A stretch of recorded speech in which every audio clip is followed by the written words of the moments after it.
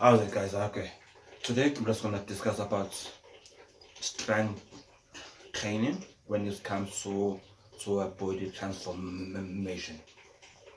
Okay, first of all, you need to do weight training at least 2 times or 3 times a week, whereby you're targeting your big muscles, which means they are your legs, your shoulders, your back, and that's it. And sometimes your triceps. So it's your legs basically, chest, back, shoulders. If you target those things, that's it.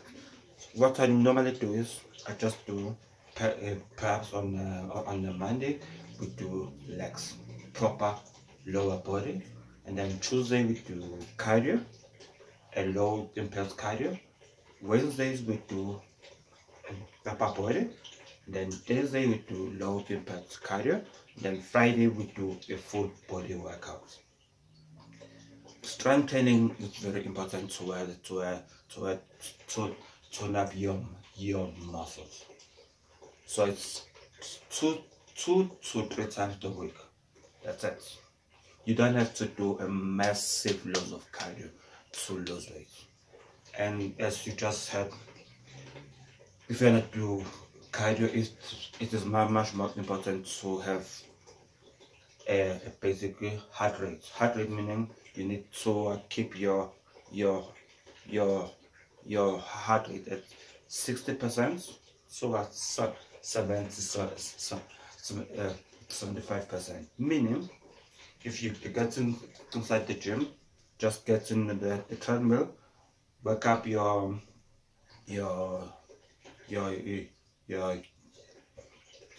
cadence, your speed at a minimum of maybe 4 or 4.5, and just walk.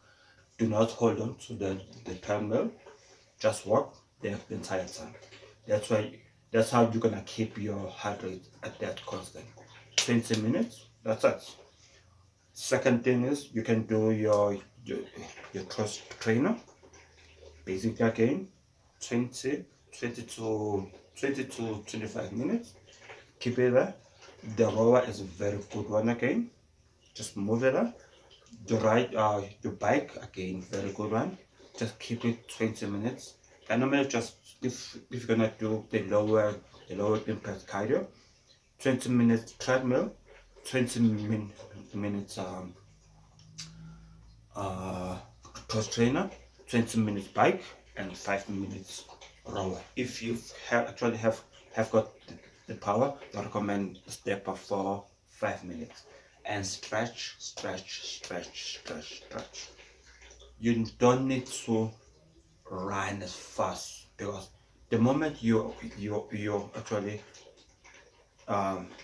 emphasize on this low impact cardio, the more endurance you gain, and then the more fitness and the speed will just increase as time goes on. It doesn't just start on the first week.